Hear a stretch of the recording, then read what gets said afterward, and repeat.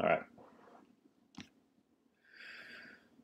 Hello, internet friends. Evan-Benton of Dogg from Air here with another update on the fascinating debacle that is COVID-19.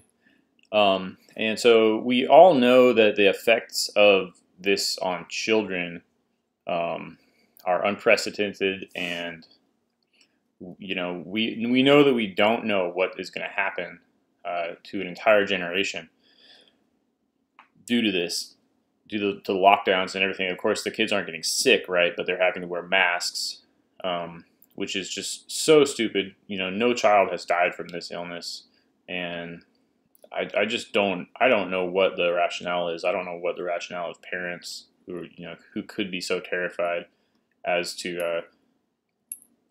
Anyway, that's not what this video is about. I'm just looking at a study here. It's called Impact of the COVID-19 Pandemic on Early Child Cognitive Development. Initial findings in a longitudinal observational study of child health. So a long title. And long story short, they found a 21-point drop in IQ. So average IQ is defined as 100. They found the average IQ for their study group of children born during the quote-unquote pandemic was 79. So that is borderline impaired. That is these children are going to have trouble for the rest of their lives. And that is absolutely sad and terrifying. And it's a short study, so I'm not going to really pull it up till the very end, but I'm just going to go through the methods and all. So they were working with a group of children that they've been studying since 2011. So this is an ongoing study, so they had a control group to work from. So there's a total of 759 children in the study. 605 of them were born prior to COVID, and then 154 were born during the COVID quote-unquote pandemic. So it's not a massive study, but it's big. And they're using what are called the Mullen scales of early learning to evaluate the children's cognitive development. So they're not using a IQ test per se, but one of these scales is said to be equivalent to an IQ. So that's where, if you've heard the figure that they're, which I just said, that they're dropping, their IQ is 21 points less, that's where it's coming from.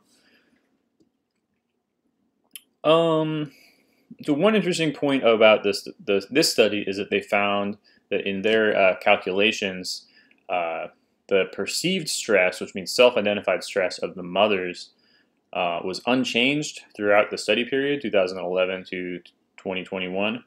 And so therefore it was not significantly associated with the IQ drop. But they did note that other studies have found a lot of stress in parents or in mothers, and so they thought that maybe that could be just a quirk of their study group. And then one thing they did not say, I'll just read it here. So they said one aspect not investigated here is the impact of mask wearing by the study staff during child visits and assessments. So they're saying in this case that the measured IQ drop may partially be attributed to the fact that the study personnel were wearing masks, and so the children had a difficult time understanding them. So, and that's, gosh, I'd rather have that be the case than a 21-point drop in IQ. Goodness sakes. And then they conclude what is unclear is if the observed, I can't read my own writing, if the observed declines are temporary and will normalize after the fake pandemic. And so there's a lot of research that has shown that in our formative years, the years from birth till 3, this is when our brains really develop their capacity to learn. And so this study provides some evidence that children born during COVID and subject to the lockdowns and all have really had that ability hindered. So again, the study doesn't really look for the cause of the drop or the decline. It says that the maternal self-reported maternal stress, mother stress, was not a factor.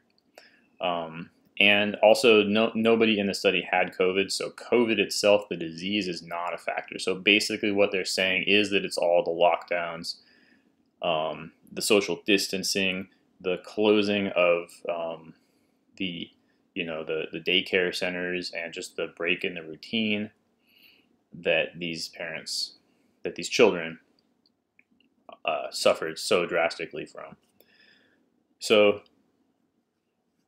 I'll pull up the study here. Okay, here it is. Impact of the COVID-19 pandemic on early child cognitive development. And I'm just going to go down to the proverbial money shot, as it were. So here's the graph where we're looking at the decline in testing scores over the years. So we start in 2011, and we're all within this gray thing, and then 2020 falls off a cliff, right? And now, okay, verbal development, non-verbal development, pretty self-explanatory. But early learning composite, this is a composite score made up of several of the Mullen scales. And this one is the one that is equivalent, they say, to an IQ score. Okay, so 100 IQ would be normal, and we're in that range for all of the decade until we come down to 2020 and 2021, and we just drop off the cliff. And this is I guess the 79. So this is what we're really looking at. This is what the media that's talking about this study is looking at, and these others, I'm not sure exactly what they relate to, but this is the overall. All right, which is what IQ is. Okay, IQ is a measurement of a G, or general intelligence. So this is something pretty close to that we're measuring here, and boy, pretty low. So we got some other graphs here. As you can see, the COVID didn't affect their birth weight or their time in the womb. And then here's the graphs where they're just showing that the mother's stress stayed consistent over time. And then I just wanted to show the bibliography here because, wow, these are all studies on the effects of the lockdowns on children. So I could spend years looking at this stuff. But I'll post just a link to this video, or I'm sorry, this article in the description of the video below. And if you want to check out any of these yourself, I would highly encourage it. Detection of postnatal depression. So not everything's COVID here, but the COVID-19 pandemic, psychological stress during pregnancy, and risk of neurodevelopmental disorders, a neglected consequence. None of these studies, by the way, though, there's 55 of them, none of them are finding that there's no effect, right? They're all finding some significant effect. So just think about that. And then lastly, I just have a little bit about IQ here, right? Here's 70 to 79, and we're looking at borderline impaired is what they're calling that. Alrighty, so these poor children. And if you want to, you can look down and see borderline impaired is a modern euphemism. So you can look down and see what they would have called that in previous generations if you're so inclined. But at any rate, that's that study. Plenty more, as I showed there, plenty of studies of the effect on children. So, what we're really doing with this whole thing is we're trading the lives of very few old people for the lives of an entire generation of young people. So the COVID-19 has like a 99% survival rate, even amongst the very old and the sick, right? And this is a study. They mentioned some mitigating factors were being female, and also having a coming from a better socioeconomic background. But you know, besides those two factors, that's basically every child is being affected by this. So this is terrifying. I want to scream. I want to strangle some people, but this is what we're talking about. You know, I had a video that got deleted for me talking about the effects. You know, just in a philosophical sense of, you know, we need to consider the fact that the treatment might be worse than the disease in this sense, and that got taken down. So we can't even, you know, we can't even think about that possibility. But here we are, children,